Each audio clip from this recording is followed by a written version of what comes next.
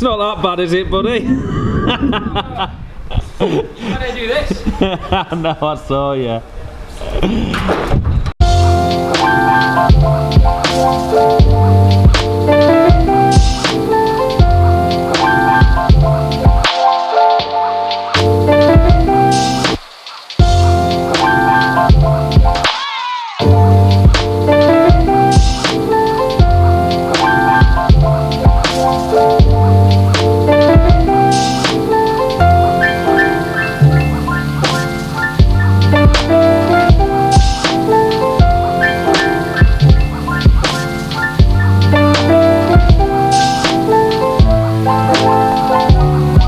Howdy folks, welcome along to the freaking vlog today where we are absolutely getting some work done. So what I'm doing at the moment is sanding down all the timber for the front of the bar, which is going to house the corrugated iron which you saw Sam briefly cleaning up outside. So all of the timber and iron is going to run along here, and eventually it's going to be obviously finished off with a clear coat. So what we're going to do to protect all of the glassware is back everything off with this 9mm plywood, and then go ahead and pin all of the structure to the other side of it. We've also got all the timber onto the frames for the tables. Have a peek out the window and you'll see the corrugated iron down there. There we are. It's quite windy outside, so I'm not really going to take you out there because it will blow your head off. You'll not hear me because of the audio being affected by the bad breeze. Have a little bit of a peek outside of the window. Look, you can see that tree is getting battered around a little bit. It doesn't look that bad really, does it? It's making a liar out of me. Anyway, we're going to cut up this plywood, get that on, and then install all of this thick pine, which actually was a pallet, believe it or not, which was given to me by the lads where we got the timber from in Chesterfield. So waste not, want not, it's going to now form part of the bar, which I think will look pretty good when it's done. So I'll put you back on the tripod and we'll capture a bit more of today's progress.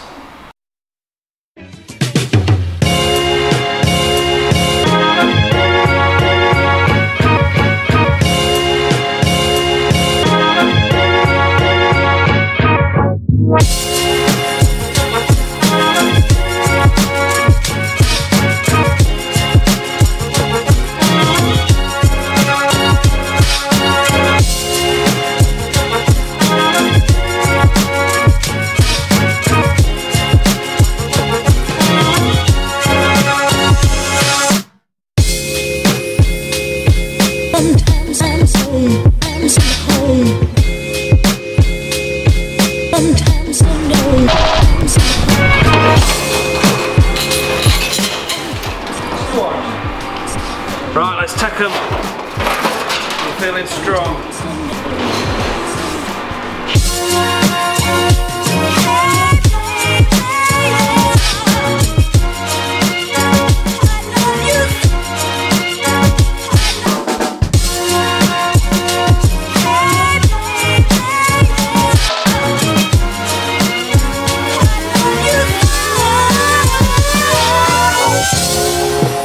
And becoming the best at it and mastering myself and seeing what I have within me. If you decide to drop your buckets where you are and develop your gifts, I grant you, you'll never ever be without. I grant you that your gifts will take you places that will literally amaze you.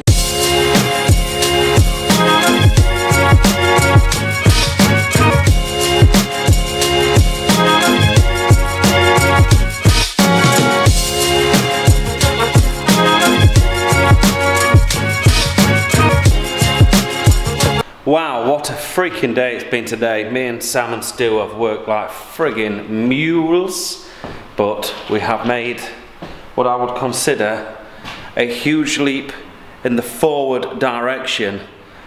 We are not out of the woods yet, but just, God, I'm looking at it from here now and it looks awesome. Just check this out. It's not finished, but just check this out. What do you think to that, boys and girls? That's really starting to look like a bloody bar now, isn't it? So there are several pieces of timber missing.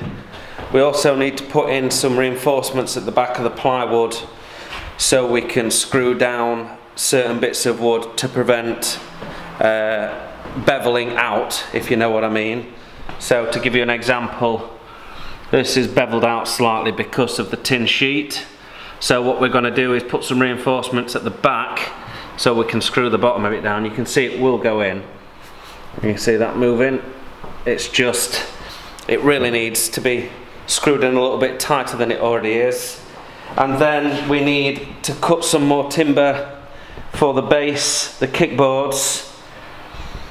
I've run out of the timber that I got from Chesterfield, the pallet wood, not the main top, not the main ash.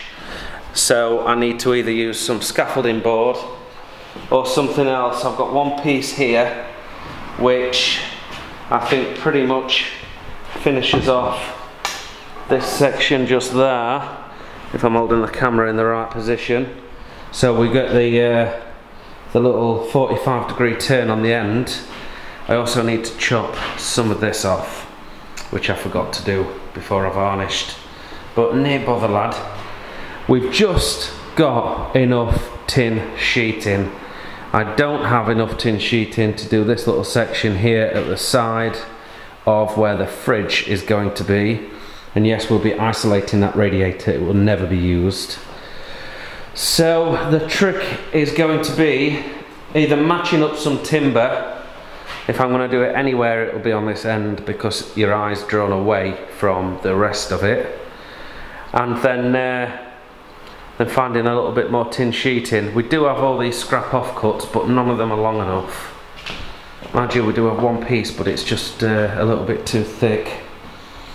So yes, I'm unsure. See, I totally feel like we've achieved something today. Now I'm looking at the front of the bar, I can actually see exactly what we've got, and I can see exactly how it's going to look when it's finished. Well, I'll tell you what I've just felt, lads. I've got a metal splinter in my thumb. I really like the look of that. I think, I can't help but look in the viewfinder. It's a cracking shot.